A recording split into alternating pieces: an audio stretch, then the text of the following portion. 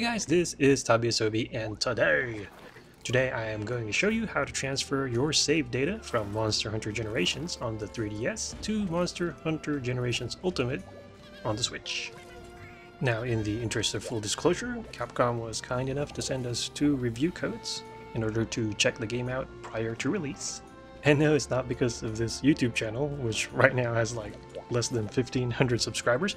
It's actually because I review games as a business and technology reporter for the Reno Gazette-Journal, a Gannett newspaper in Reno that is part of the USA Today network.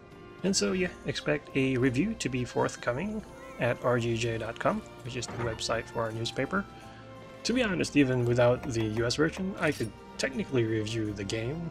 Technically correct. The best kind of correct. I can technically review the game because I play the Japanese version quite a lot. I mean, my gosh, I've bought Generations probably 6-7 times. I mean, once for me, and then I also bought copies for my cousins and my niece so we could all play together.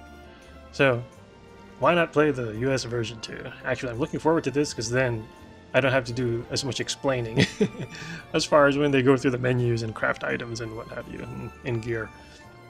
But yeah, so I'm going to be going through the US version. I will be updating the key quest guides that we have up, which are based on Generations and Double Cross. I just need to go through the village and the guild quests. With the village quest, I mean, that should be pretty easy. I could solo that no problem. The guild quest might be a bit of a challenge. I got 2 review codes because I usually play Monster Hunter with a cousin of mine, but he does not have a Switch yet. He was supposed to get one before the game comes out, but it looks like he's still saving up for it and might not be able to get it till next month. So yeah, I either have to solo stuff or maybe give the code to my niece or something, but she's not as used to Monster Hunter as my cousin, so it might be a bit of a slog going through guild quests with just me and her. In the meantime, I am going to go through a tutorial on how to transfer your save file. It's actually pretty easy, especially now that it's in English. I did do a written guide before for our newspaper, which you could get to if you Google it.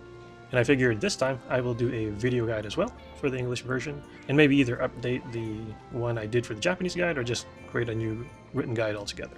Shouldn't be too hard. Also, I apologize if the guide seems to be piecemeal. A lot of things happened while I was working on it. I pretty much rushed home from work after I got the codes, and then one thing after another happened. I ran out of space in my Switch, and then my internet conked out, and then I had to give somebody a ride. So next thing I knew, it's already like midnight, so I'm kind of doing this pretty late. But like I said, it's pretty easy. This is just going to be a sneak peek for you guys. Obviously, while I was doing this, the game's not out yet, and so the app that you need to download for the transfer isn't available yet. I got it because Capcom gave me a code for the app as well. But once launch day comes, everything should be there, and this will show you just how the process works. As always, if you have any thoughts or questions, feel free to leave them in the comment section. Once again, this is Tabiasobi, and thank you for watching.